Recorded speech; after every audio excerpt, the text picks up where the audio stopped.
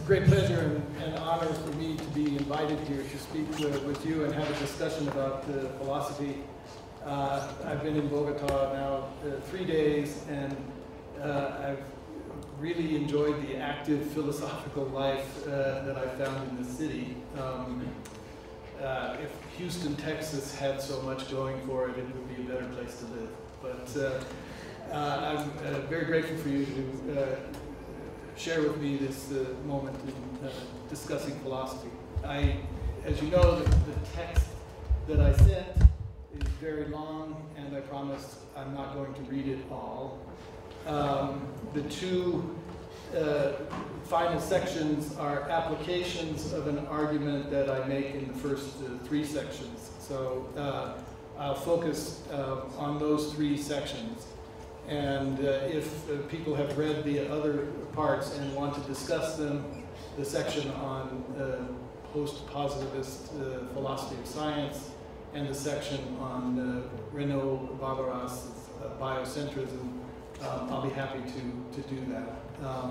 These both are in the paper because the project of the paper is, roughly speaking, a defense of a transcendental point of view in philosophy that was established in recent times in the phenomenological tradition by Husserl, and I argue was carried on by Heidegger. And the background of that transcendental move was a reaction to what Husserl called naturalism. And interestingly, the founding of phenomenology as a response to naturalism was contemporaneous with the founding of analytic philosophy, also as a response to naturalism. And what is interesting today is that both in the phenomenological tradition and in the analytic tradition, there is an attempt to develop new naturalism.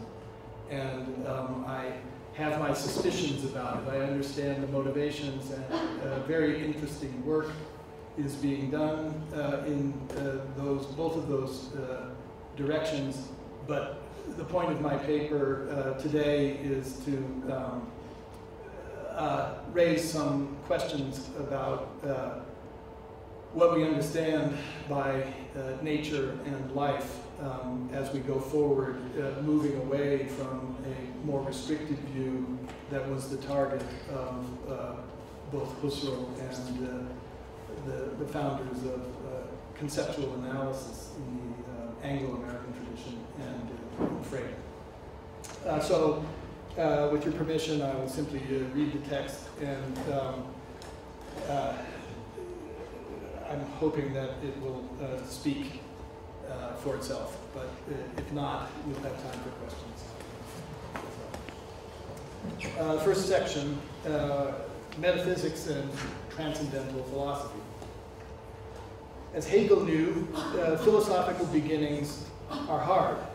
One cannot say everything at once, but to say anything is already to take a stand on issues that require justification, to presuppose something that should already have been said and justified. If one could presuppose certain things as given, quantum theory, for example, or the validity of the Mosaic law, one could simply deduce the consequences according to the problem at hand. But even if for pragmatic reasons, this is how much of philosophy is done, it just postpones the day of reckoning. In philosophy, nothing is simply given. At least that's the presupposition with which I'll begin here, and since it forms the background of my approach to transcendental life, it deserves some preliminary discussion. Viewed at a sufficiently high level of abstraction, there are 2 ways to think about the kind of inquiry that philosophy is: the metaphysical way and the transcendental way. The metaphysical way is characterized by methodological monism. The goal of such thinking is, as Rorty, following Sellers, aptly put it, to see how things in the largest sense of the term hang together in the largest sense of the term. The fact that one of those things, the philosopher, is carrying out that very inquiry is an interesting fact that will be woven into the account of things in various ways, but it will not have any methodological significance. That is, it will not constrain the resulting account in the sense of providing in advance a characterization of the subject matter of philosophy. Thus, that human beings do philosophy will just be part of human nature, where the nature of nature will be filled in by the metaphysical count itself, in terms of monads or entelechies or potensin or atoms in the void or whatever. Both Aristotle and Quine are metaphysicians in this sense. In what follows, I will argue that this way of doing philosophy leads to deep ambiguities, taking aim at the naturalism which, in both continental and analytic philosophy, seems to be the metaphysical consensus of our time. The transcendental way of thinking about the kind of inquiry philosophy is, on the other hand, is characterized by methodological pluralism. On this approach, the fact that human beings do philosophy places a methodological constraint on how we must conceive the topic of philosophy. Whatever may become the theme of philosophical interest must, on the transcendental view, be understood as the correlate of a specific sort of inquiry, an inquiry whose structures, rules, and aims provide necessary conditions without which we cannot so much as identify what we are inquiring into. And if there are different sorts of inquiry, everyday, scientific, philosophical, then it will not be possible simply to identify the things at issue in one with the things at issue in the others. That human beings do philosophy, for instance, will have different essential features depending on whether one approaches that fact biologically, psychologically, sociologically, or philosophically. In what follows, I will defend a version of this transcendental way, arguing that a philosophical approach to human beings doing philosophy precludes the sort of metaphysical naturalism that I mentioned above. Specifically, if there are philosophical or transcendental conditions that make inquiry into nature or life possible, then these conditions define what it is to be the inquirer in question. They make up its nature. And if there are other ways of inquiring into the entity who inquires, for instance, scientific or metaphysical ones, then the relation between their findings and transcendental philosophy will be determinable only through the latter, precisely because metaphysical and scientific inquiries are inquiries. It is therefore not possible to treat the inquirer simply as part of a whole, nature or life, that is given somehow independently of the inquiry. To put it in the form of a thesis, in philosophy, what it is to be a human being cannot be determined independently of the ability to philosophize. And that means independently of my own ability to philosophize, since a general concept of human being is not available in advance. The transcendental conditions of inquiry thus have some deep connection to the first-person stance, where the latter cannot be defined as part of some greater whole accessible in third-person terms. This last point leads us to phenomenology, the philosophical movement inaugurated by Edmund Husserl and developed significantly by Martin Heidegger, both of whom I will treat here as paradigms of the transcendental way of thinking. The term transcendental life in my title refers to the determination of the philosophical inquirer that should allow us to understand the connection between philosophical inquiry and science, the inquirer and the human being. In turning to the phenomenological approach, it will be quite impossible to explicate all the concepts that would bear on this question. I will instead try to bring out its distinctive features by constructing a schema of transcendental phenomenology that can encompass both Husserl and Heidegger, one that holds even in the face of their undeniable differences. To do so, I will consider two related questions, not three. What constitutes the methodological indispensability of the first-person stance? And how does this determine a phenomenological approach to the polysemic notion of life? So I now skip to the section 2.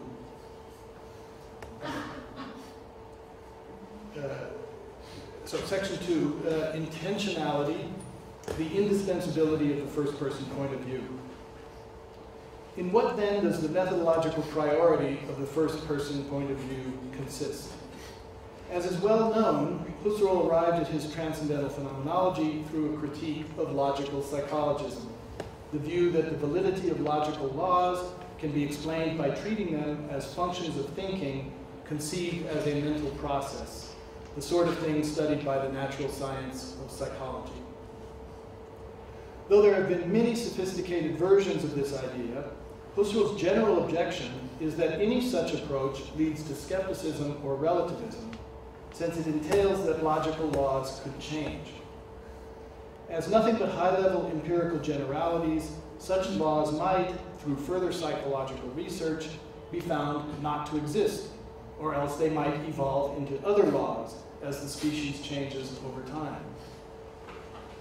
In either case, Husserl argues, such a theory undermines its own coherence as a theory, since its status as scientific knowledge depends not only on individual propositions, but also on the explanatory form in which those propositions stand toward one another, a form that presupposes the validity of logical laws. In contrast to those like Thomas Nagel, or in Husserl's time, Paul Natorp, who conclude from this that no philosophical clarification of logical validity is possible, Husserl proposed that the holding, or Geltung, of logical laws can be clarified if one reflects phenomenologically on mental processes of thinking. That is, if one takes the first-person experience of thinking and reasoning as the starting point for an elucidation of logic under the normative perspective of claims to truth. To Natorp, Husserl's position here seemed psychologistic, but Husserl insisted that reflection on the field of mental processes could yield necessities. For instance, to judge that the rose bush on my porch has red blossoms may, in a given empirical case, be nothing more than to formulate some words in a language, to think significantly, signitively in terms of signs alone, and thus emptily about something of which I have no direct knowledge. However, when considered in what Husserl calls its essence as a judgment, such a mental process normatively entails a possible fulfillment, one that, in this case, would take place in direct perception of the rose bush. Thus, while there is no necessary empirical connection between the signative mental process and some perceptual mental process that might or might not occur subsequently in my stream of consciousness, there is nevertheless a necessary connection of meaning, a normative law, that links such signative processes to perceptual ones.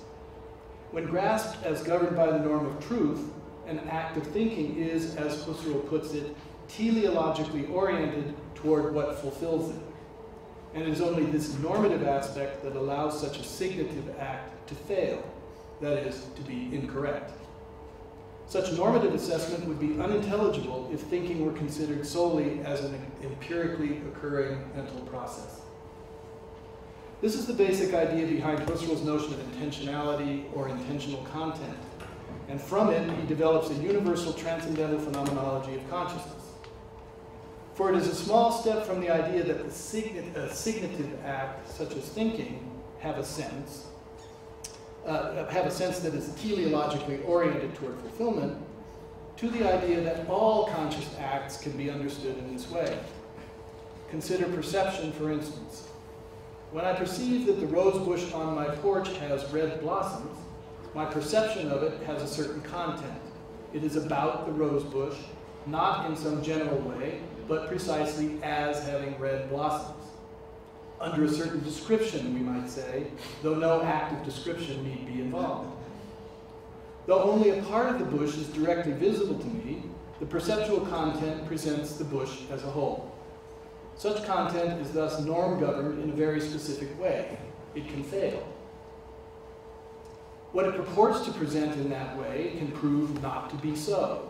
A closer look can show that it is not a real rose bush, but a hallucination or plastic, or that it is not determined as it seems. For instance, its blossoms are brown, not red.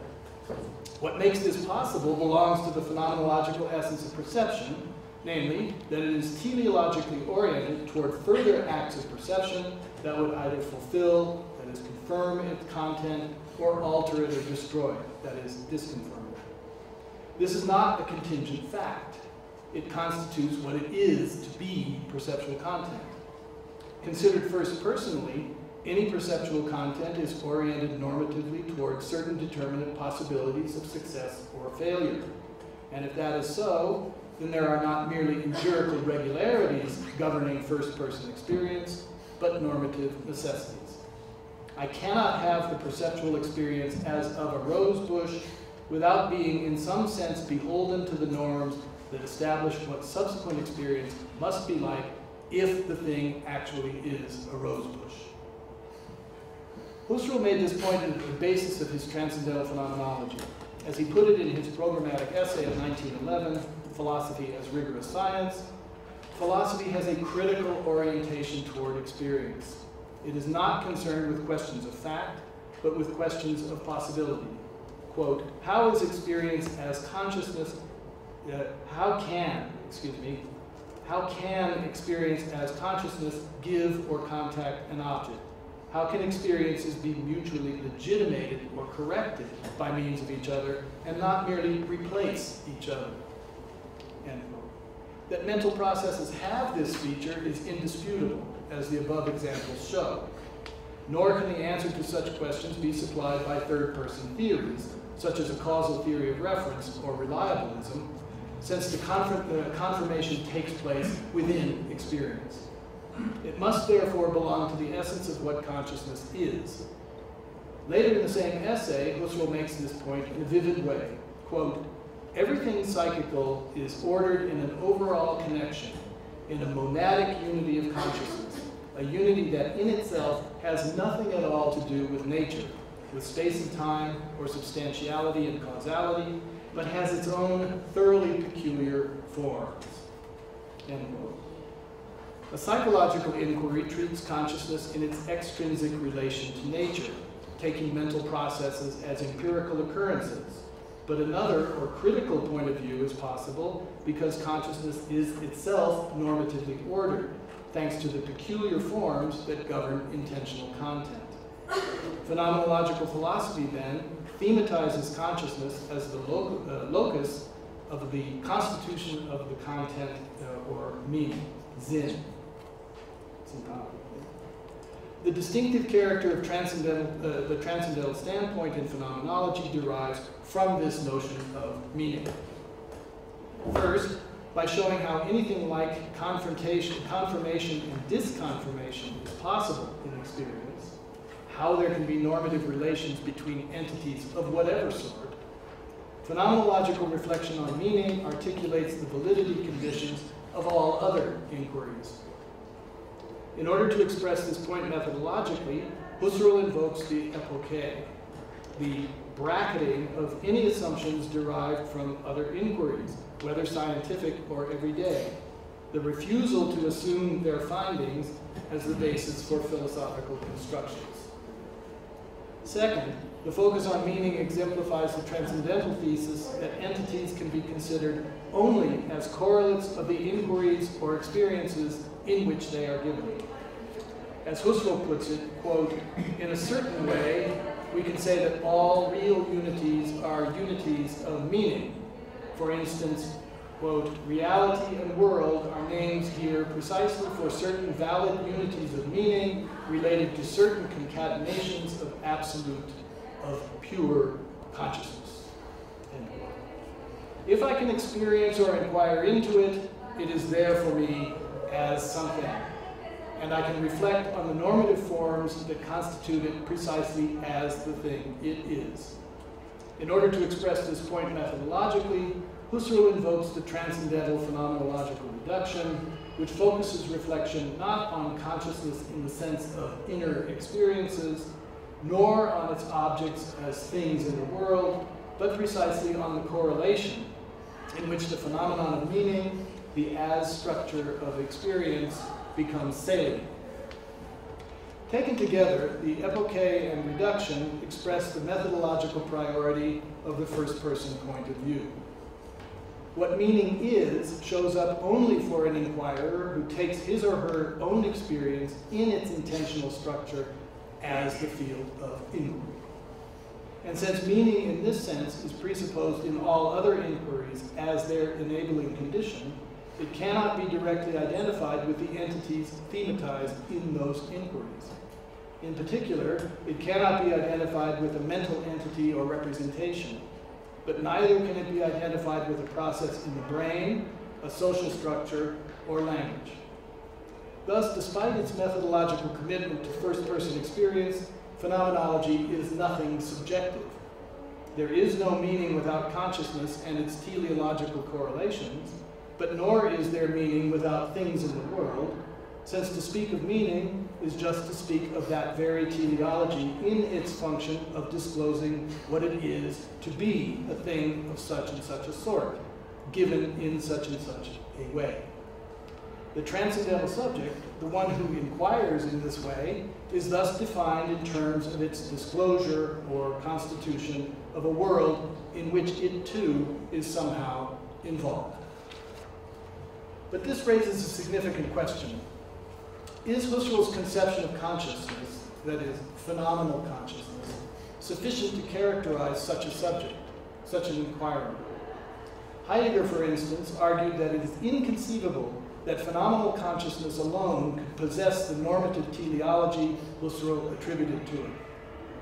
On my reading, Heidegger accepted the main tenets of Husserl's transcendental turn, the methodological primacy of the first-person stance, the reduction to meaning, which he called being, and the corresponding insistence on correlation.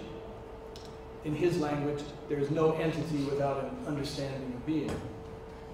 But he made a crucial discovery about the kind of inquirer capable of experiencing teleological or normative relations of meaning. In addition to being conscious, such an inquirer must be an issue for itself.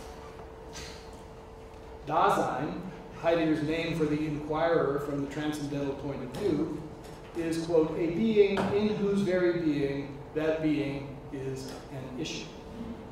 In other words, for intentional content to be accessible in terms of success or failure, the entity which is intentional must, in being at all, be able to assess itself in that way, that is, in normative terms.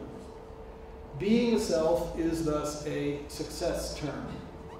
Consciousness simply is or is not. Dasein, in contrast, can succeed or fail at being itself. Let us briefly look at what this determination of the transcendental subject adds to Husserl's account of meaning. Heidegger's account of intentionality begins not with perception or judgment, but with the way things show up for us in our everyday practical dealings with them. This has led some to claim that Heidegger substitutes the primacy of practice for Husserl's alleged emphasis on theoretical experience.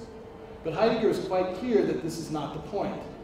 In a lecture course entitled Metaphysical Foundations of Logic, he writes that, quote, one cannot pack transcendence, which is his term for the transcendental subject, into an intuition, as Husserl apparently did in his conception of transcendental reflection, but even less can it be packed into a practical comportment.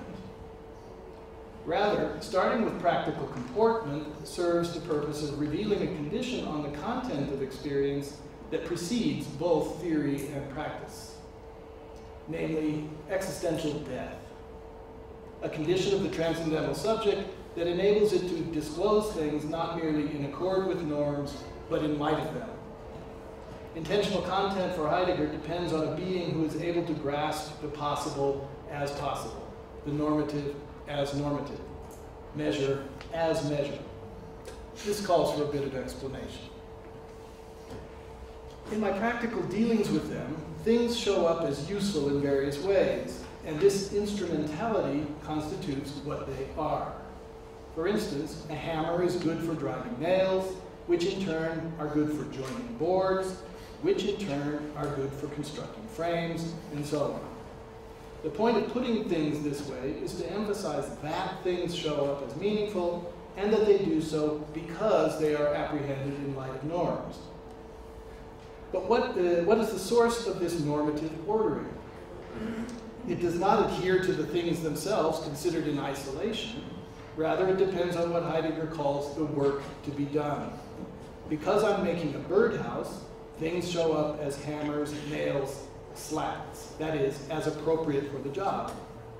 If I were making a real house, this tiny little hammer and these tiny little nails that are perfect for the birdhouse would not be useful at all. They would not be good for the job. They would fail at being what they're supposed to be. But even the work to be done does not sufficiently determine the kind of normativity that informs experience of something as an implement in this sense. Hammers and nails of a certain sort are appropriate for making a birdhouse because making one can itself be done well or badly. That is, because there can be good birdhouses and bad ones. But suppose I use a sledgehammer to drive a bunch of very large nails into some random pieces of wood in a shape that resembles a very ugly and drafty birdhouse. Have I failed in making a birdhouse or succeeded in making a piece of sculpture? Nothing in what I've produced can help us decide this. The only thing that decides what I'm making is what I'm trying to make. And this in turn depends on what I'm trying to be. As Heidegger puts it, the totality of involvements, or the normative relational whole that includes the implements and the work to be done, itself goes back to a towards which, in which there is no further involvement. That is, no further relation to other things that would determine what is good for what. Rather, it goes back to a for the sake of which, Willen, which always pertains to the being of Dasein, for which, in its being, that very being is essentially an issue. What does all this mean? What decides whether what I've produced is a bad birdhouse or a good sculpture is the fact that I'm doing it either for the sake of being a carpenter or for the sake of being an artist. Whether I'm trying to be one or the other. And what I'm trying to be does not depend on other entities in the world, but only, as Heidegger puts it, on what is at issue in what I'm doing. Only because being one or the other matters to me, is at stake for me, can things present themselves as good for this or that. And only because they can be, and only thus can they be what they are. What it is or means to be a hammer or nails or whatever ultimately turns on relations of this kind. That is, on there being some entity in the world for whom its own being is normatively at stake. Because I can succeed or fail at being a carpenter or an artist, things can succeed or fail at being what they are.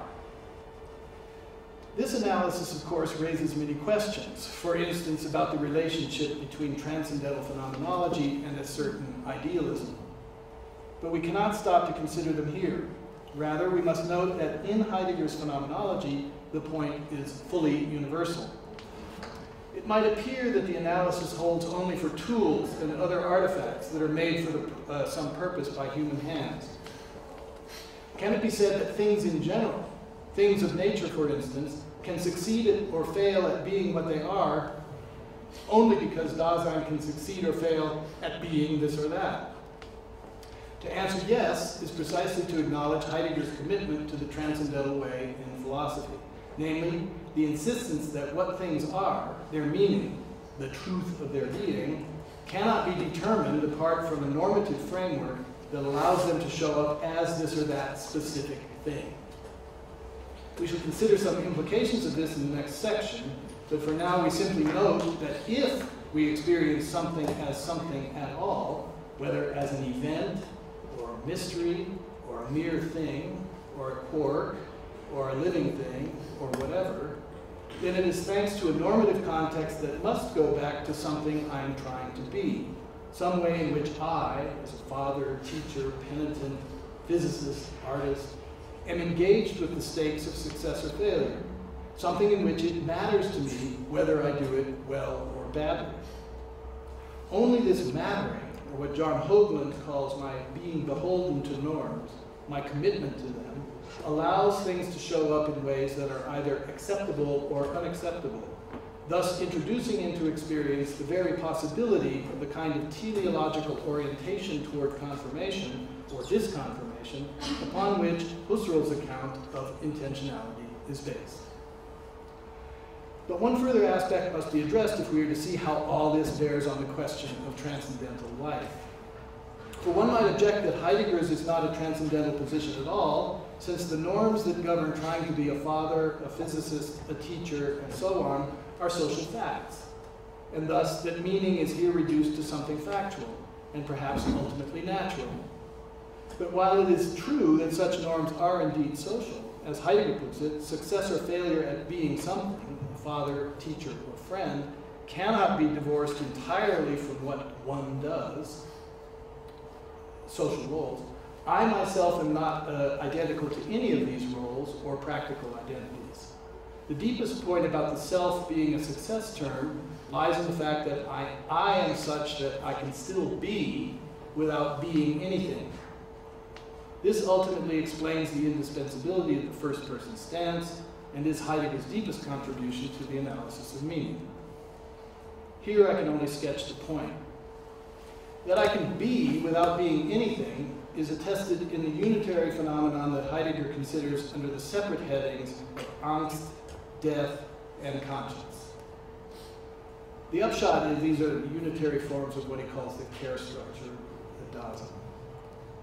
The upshot is that in anxiety, I confront myself as not beholden to any of the norms and practices that normally claim me. Affectively, nothing matters to me. I cannot gear into the world through any of my practical identities, and for this reason, the world and things in the world lose all significance. The way I understand myself in such a situation, my ultimate for the sake of which, is what Heidegger calls existential death. Not the demise of my organism, but, as he defines it, the possibility of no longer being able to be there. The possibility of being without being able to be anything, a Sein können. This sense of what it is for me to be, that for the sake of which I am in existential death, is articulated in what Heidegger calls conscience, as guilt, which he glosses as, quote, having to take over being aground. I apologize for all this Heidegger jargon, but I'll try to clarify it in a minute. Thus, when all my practical identities have fallen away, I still exist for the sake of something at which I can succeed or fail. I am still responsible for being aground. What this means, I suggest, is that I am called to take over my situation, or thrownness, in light of what is best. That is, in light of normative measure. In the essay Vom Wesen des Bundes, Heidegger makes this point explicit by referring to Plato's idea of the good. Quote, the essence of the agathon lies in its sovereignty over itself as the for the sake of which. To be for the sake of something at all is to be oriented toward a normative distinction between what merely is and what is best. That is, to be responsible for that distinction. What is ultimately at stake for Dasein, then, is a distinction between authentically inhabiting a practical identity by trying to live up to its norms as What is ultimately at stake for Dasein, then, is a distinction between inauthentically inhabiting a practical identity by trying to live up to its norms as sheer givens, or what one does, or else authentically trying to be what one is by acknowledging that in my commitment to those norms, I am responsible for their normative force. What it means to be a father or a friend is not something I merely try to conform to. It is at issue, in question, in what I do. In this way, as Hoagland has convincingly shown, I not only let things be or show up as this or that, I'm also open to the possibility that things can show up that are deemed impossible, according to the prevailing norms in light of which I'm acting. thus requiring me to give up or radically modify those very norms. The possibility of existential death is thus also the possibility of objectivity. That is, of distinguishing between the way things show themselves and the way things are, despite the fact that things can show up as they are only as the correlates of specific practices, inquiries, and other normative frameworks. To summarize the claims I've argued for in this section, Heidegger advances over Husserl not by abandoning transcendental phenomenology, but by showing that the normativity inherent in the teleological ordering of consciousness cannot derive from consciousness alone. As we shall see, the theme of transcendental life takes on importance for Husserl as he too moves away from a focus on phenomenal consciousness toward a transcendental subject that is embodied, practical, and social. But Heidegger goes further. The transcendentally determined subject must be characterized as intrinsically suspended between success and failure, at issue in everything it does. Intentional content is possible only for a being defined not by reason, but by care. But aren't all living beings, or at any rate all the higher ones, defined in this way? Don't all living beings care about their own being, concerned as they are with survival? And doesn't that concern carry over to a concern for the success or failure of the construction of their nests, the raising of their offspring, and other such things? Isn't it clear that the teleological structures of consciousness derive from life itself? Shouldn't we then fold Heidegger's arcane transcendental phenomenology back into something much more familiar, a philosophy of life, thereby avoiding dubious transcendental theories and joining forces with the emerging metaphysical consensus that life and nature provide the horizon for understanding everything, including the inquiries into life and nature that Husserl held to be in need of transcendental phenomenological clarification.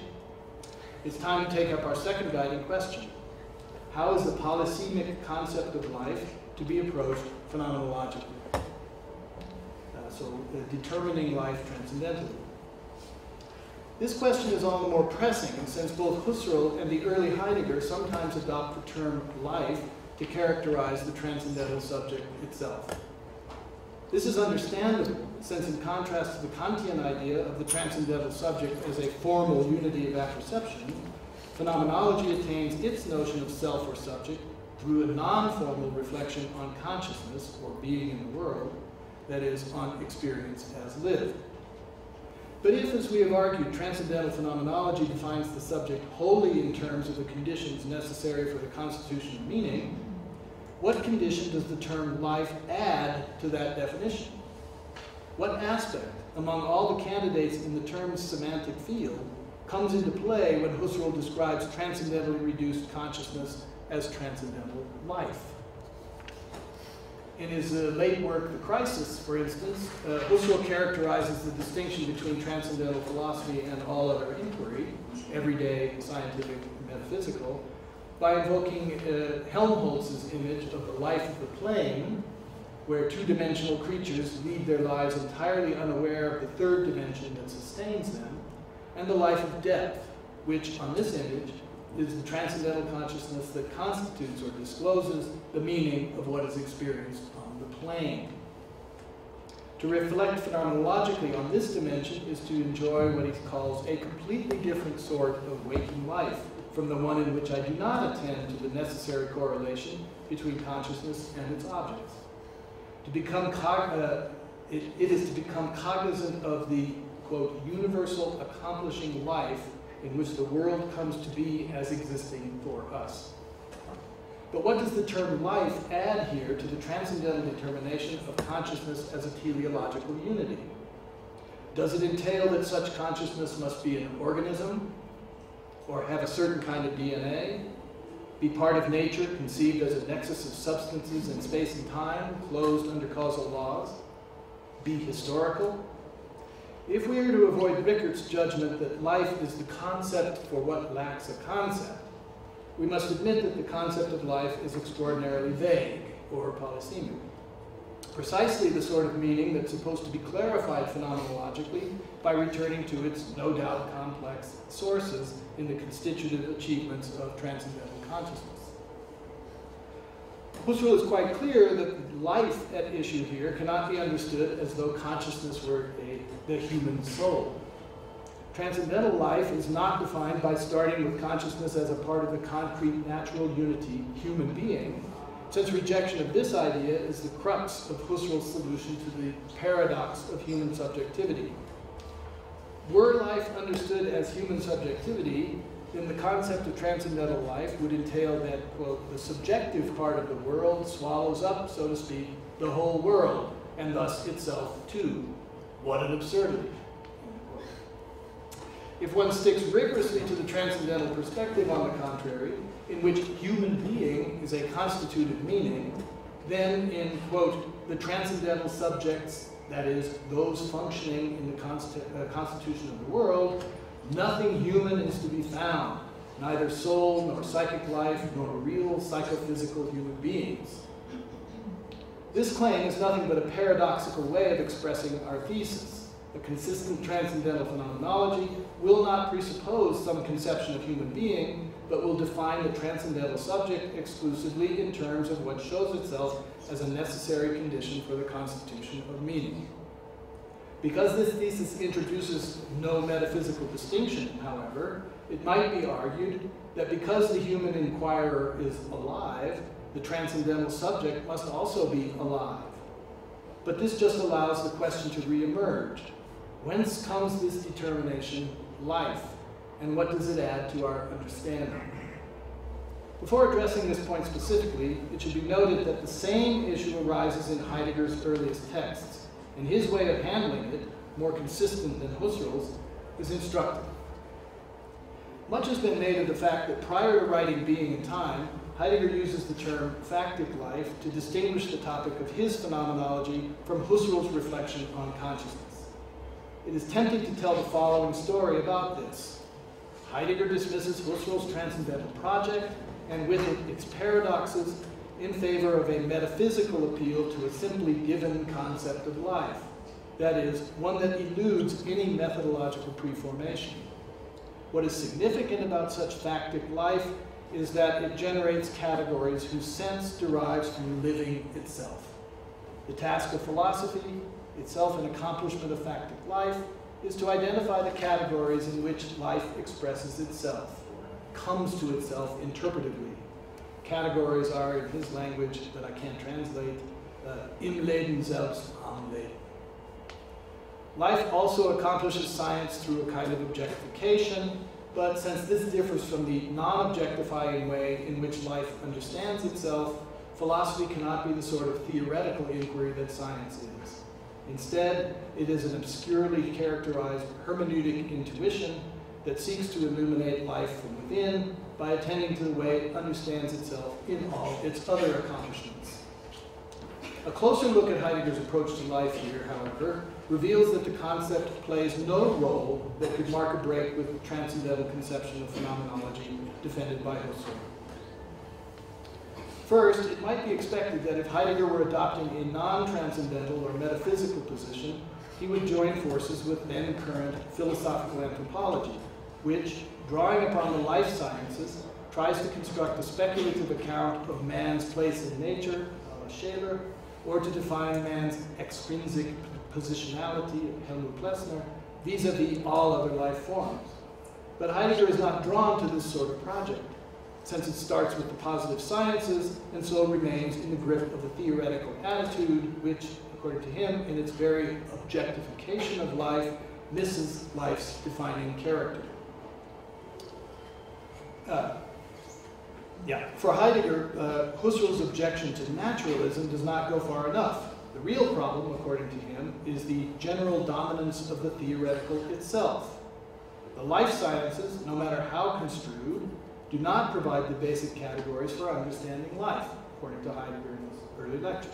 In this respect, Heidegger embraces Lebensphilosophie, Nietzsche and Bergson, in a qualified way. Though the concept of life is confused, he says, and ambiguous, the genuine tendencies of such Lebensphilosophie is correct.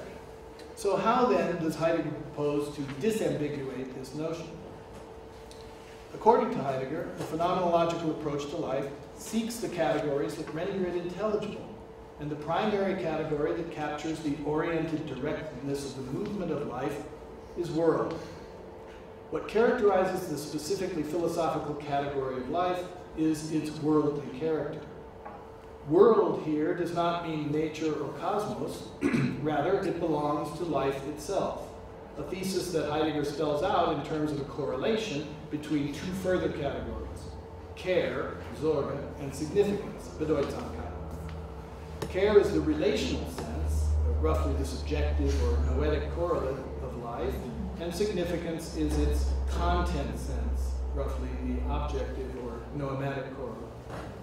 When factic life grasps its own life in its everyday dealings, it is not as a biological kind, but as concerned, troubled, caring about things in the world. Nor are the categories by which it pre-theoretically grasps its world drawn from science. Rather, they formally indicate the normative context of first-person experience, significance. But care and significance are the very terms in which Heidegger defines Dasein and world in being and time. Thus, conceptually, life, the term life, adds nothing to the transcendental approach Heidegger embraces explicitly in the later text. Once Heidegger defines Dasein in a strictly transcendental way, as that being in whose being that very being is an issue for it, he drops the term life altogether, and it never reappears in a philosophically significant role in any of his subsequent writings. In Being and Time, Heidegger is adamant that the analytic of Dasein must be distinguished from all biology, anthropology, and psychology, that is, from any sciences of life. There is a connection between philosophy and life. He says the expression of philosophy of life says about as much as the botany of plants, but one cannot begin with the notion of life, since in doing so, quote, life itself as a kind of being does not become ontologically a problem. And more generally, he connects life to nature and argues that from the transcendental point of view, the nature by which we are surrounded is an entity within the world, whose meaning thus always presupposes Dasein's capacity to disclose the world through its normative commitments. Consideration of both Husserl and Heidegger thus leads to the following conclusion. Whatever life means in the phrase transcendental life must be determined from within the transcendental point of view itself. It cannot be borrowed from any of the polysemic uses one finds in the natural attitude or the life of the plane, whether from biology or cybernetics or from ordinary, poetical, or metaphysical, Aristotelian conceptions of life and nature. Transcendental life will then be the ultimate basis upon which other notions of life can be determined. But while Heidegger was consistent on this point, Husserl's approach involves an ambiguity that some later phenomenological projects have tried to exploit in an effort to circumvent the transcendental altogether. Let us consider this ambiguity briefly and then bring this to a close. Husserl clearly saw that most, if not all, the meanings that supported the life of the plane refer back to an embodied consciousness. For instance, to be perceptually aware of my rose bush as such is to be aware of the side that is not currently visible as that which would be visible were I to exercise my ability to move around it to get a better look. This normative condition is not a thought. Thinking that I could move around to the back presupposes the very meaning in question. It is an ability that I must be able to exercise. In the life of the plane, we will say that this ability belongs to my body. But how is body understood here? On the one hand, we may think of it theoretically as what Husserl calls Körper, a physical thing among others in nature. On the other hand, we may think of it as what Husserl calls the animate organism, the body taken as ensouled or living. This too belongs to nature. Lizards and cats, as well as human beings, are animate organisms. But from the transcendental point of view, both of these conceptions involve presuppositions that go beyond what is necessarily entailed by the meaning constituting ability that I, as transcendental subject, exercise. As Husserl demonstrates in Ideas 2, both physical body and animate organism are themselves constituted meanings. The body that is involved in constitution, in contrast, is understood exclusively in terms of that meaning constituting ability itself. Husserl's term for the body in this sense is Leib, or lived body. The body as experienced in transcendentally reduced first-person experience. This notion of the body is supremely important in Husserl's phenomenology, serving as the basis for his account of intersubjectivity and thus the whole realm of socio-cultural meaning. But it raises questions about the concept of transcendental life.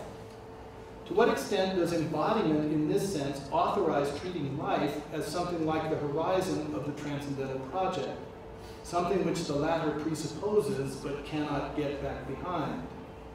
Alternatively, if we say that the transcendental subject is embodied, social, and practical, haven't we already located it within a conceptual field that includes animals? Other animals, if you want to put it that way. Will this not entail that animality itself is a transcendental condition on meaning? The answer, as Heidegger recognized, must be no. One cannot infer from the analysis of the lived body that lizards or cats are indeed embodied. One cannot infer that they are not embodied either.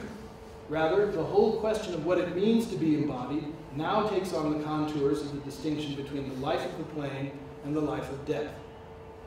Cats and lizards show up as animate organisms, and I too, as a human being, show up as an animate organism. But this provides no grounds for asserting that any of us show up as transcendentally constituting Leib, since Leib is defined in functional terms as a necessary condition on a certain kind of normatively structured meaning.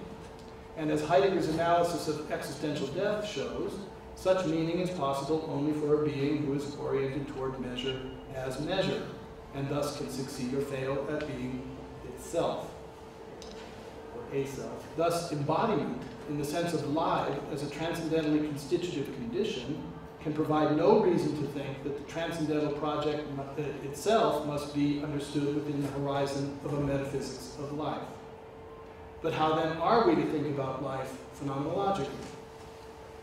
If we adhere to the thesis that meaning can only be extricated from the transcendental standpoint, then there are only two consistent approaches to take toward the polysemic notion of life, one of which leads inevitably to the other, and I'll just discuss these two and conclude. The first we may call the regional approach, and the second the privative approach.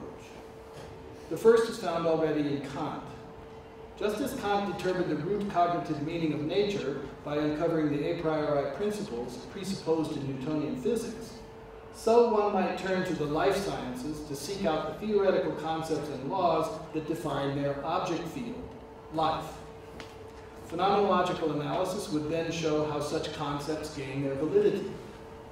Both Husserl and Heidegger call this project the project of regional ontology. The various sciences presuppose a certain meaning or regional essence that defines what they take their object of study to be. Such meanings are not thematic objects of scientific inquiry, but belong to what Kuhn would call the paradigm of the science in question. Phenomenology reflects on these mostly tacit conceptual connections, clarifying the logical and intentional implications that are at stake in their employment, as when, in Ideas 2, Husserl reflects on the constitution of the domain material nature, that is, the regional ontology of physics. In this way, phenomenology spells out the normative commitments of the sciences in question. A similar strategy could be pursued in less theoretically defined areas of experience as well. When we speak of the life of an accountant, for instance, we mean to pick out what normatively distinguishes this practice and role from others, and perhaps make a value judgment about its relative regimentation in relation to other such roles. And we can reflect on the way that living and life are understood in various cultures, or how nature is understood in different historical periods. All that is necessary for such regional ontologies is a sufficiently rich descriptive characterization of the beliefs and practices in which such meanings are embedded. This sort of broadly construed regional approach simply expresses the phenomenological commitment to correlation. Meaningful reference, that is, identification of something as alive or as natural, always involves a context of practices and discourses whose normative forms make such reference possible.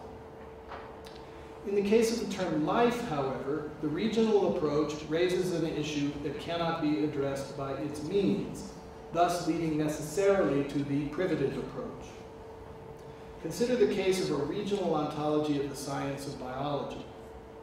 Unless it is a biology whose paradigm involves the idea that the biological can ultimately be reduced to physics and chemistry, its way of identifying its proper object, life as organism, or life or organism, will invoke teleological concepts and explanations. But where does one find the phenomenological ground for this sort of meaning? Heidegger argued that a judgment that something is there in order to do something, that is good for something, can have a determinate meaning only if grounded in an entity that is intrinsically responsive to norms as norms. Only such a being is capable of the first-person responsibility for normative force, upon which definite reference to something as something depends. But this suggests that observation of animate organisms cannot provide the grounds for the teleological judgments that pervade the biological sciences. Rather, the paradigm or regional ontology of a biology that invokes teleological explanations must ultimately make reference to my own experience, my own transcendental life as a being for whom, in its being, that being is essentially at issue. This is the essence of the privative approach. I can only think phenomena of non-transcendental life as privations, or perhaps better, modifications, of my own transcendentally determined life. I can employ teleological modes of explanation in understanding non-human animals, not because I recognize that they and I share an ontological region, life, but because I constitute them as possessing abilities that I possess, but privatively, or in a modified form. Even if, objectively, I can know that they also possess certain abilities, sonar navigation, for instance, that I do not. Both Husserl and Heidegger employ this privative strategy. When reflecting on the life world, for instance, Husserl argues that animals present themselves as, quote, modifications of my fully human being, which serves as a norm. In order to grasp the world they inhabit, we start from, quote, from the primordial mode, human being, and work in an imperfect way by means of intentional modifications to an understanding of how their experiences and ours go to make up one world. Husserl's remark entails that we experience the life around us in this privative way, that animality has necessary connections of meaning to what we experience ourselves as being. And if that is true, then any account that starts with the phenomena of life in the hope of avoiding the supposed subjectivism of transcendental phenomenology will simply reflect, unknowingly, this privative constitution. It is built into the meaning of our experience. The privative approach is also evident in Heidegger's work. In Being and Time, he writes that, quote, life must be understood as a kind of being to which there belongs a being in the world. Only if this kind of being is oriented in a privative way to Dasein can we fix its character ontologically. This approach led him in 1930 to conceive animal life not as worldless but as world-poor, Weltmann. Clearly, animals are not mere things. We experience them as instinctively responding to what we would call normative distinctions, acting in accord with something like a teleology.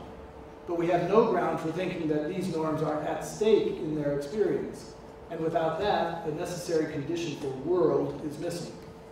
Indeed, Heidegger argues that despite our embodiment, there is an abyss between us and animals.